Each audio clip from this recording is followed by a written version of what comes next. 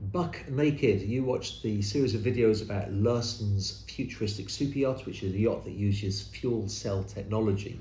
And you ask, why doesn't LÜRSSEN make a hydrogen-powered super yacht that uses the water from the sea? Well, in theory, that sounds like a great idea.